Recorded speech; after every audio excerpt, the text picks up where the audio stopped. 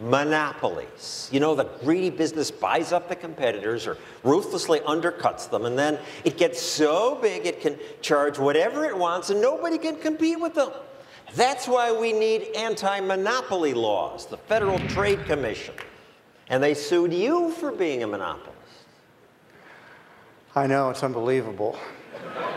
They said we were a monopoly of premium and natural organic food supermarkets, which, I mean, we invented it.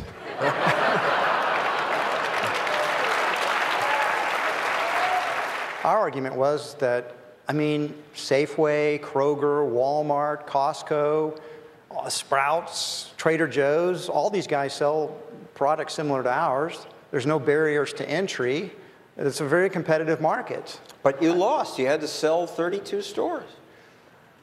Well, I mean, we spent over $30 million in legal expenses. We won in the courts, but the Federal Trade Commission has their own courts. And they told us after we won in the federal courts that they were going to take us to their courts. And I asked the attorneys, what's that going to cost? And they said, well, to get that all the way to prove your innocence, probably cost you another $100 million.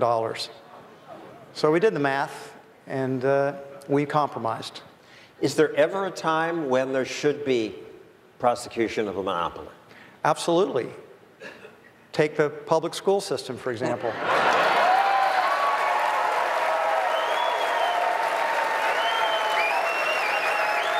Your point is that it can only really be a monopoly when there's government force involved. Sure. Capitalism is so dynamic and so competitive that you can get temporary competitive advantages, but people come along and imitate that. They innovate. They leapfrog beyond you. And you don't need the government to protect people from monopolies because the market protects people from monopolies. Not long ago, the government said General Motors was a monopoly. Nobody could compete with them. I mean, they were always talking about breaking up General Motors, and last time I checked, they actually went bankrupt. I don't know how a monopoly could go bankrupt. Now they say Google is a monopoly. Yeah, I mean, there's always the boogeyman, somebody that has a temporary competitive advantage. You take Microsoft, I mean, we'll never know for sure unless Bill Gates writes his memoir someday, but it was pretty soon after his antitrust case for the DOJ that he decided, you know what, I'm the richest man in the world, I can be hated and have my name dragged through the mud and stay as the CEO of Microsoft, or I can become a philanthropist and everybody will love me. And certainly the Gates Foundation's done a lot of good stuff in the world, but... But you would say they did more good making money. Microsoft has made our lives better in many ways. So, and what has Microsoft really done since Bill Gates retired? Now you could get sued for being a monopoly if your prices are too low, that's predatory pricing, or if they're too high, which is monopolistic pricing, or if they're the same as competitors, and that's collusion.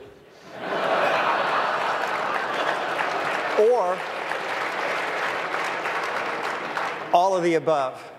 And I think that's how they want it. I mean, if all businesses are guilty of some kind of anti-competitive practices, then you can persecute business anytime you want to. And that's, I think, the way the government likes it.